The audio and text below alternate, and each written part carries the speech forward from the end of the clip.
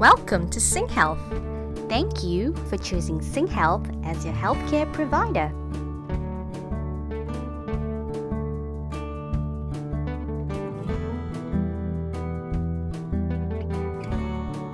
While we take all precautions necessary to ensure a safe stay for you, there are steps you and your visitors can take too. Here's how you can prevent falls from happening during your admission. First, let's take a look at the most common causes of falls in a hospital. Being in an unfamiliar environment can be confusing. Disorientation often causes patients to lose their balance and may lead to falls, especially in toilet cubicles when patients forget to lock the door, then lean on it and fall.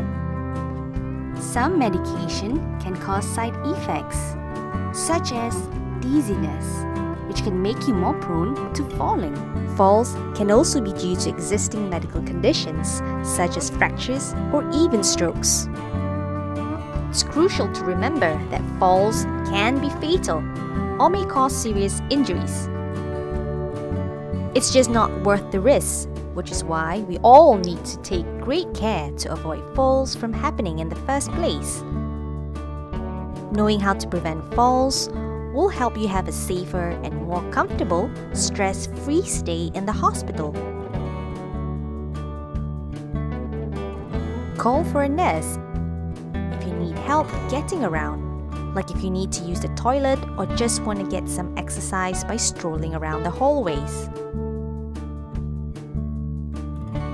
Do not try to get up on your own, especially if you know that you're vulnerable to having a fall, have had a stroke or fracture, or if you're feeling lightheaded. Try to wear non-skid shoes when walking around the hospital. If the medication is making you dizzy, use your call bell to signal for help when getting up or walking around.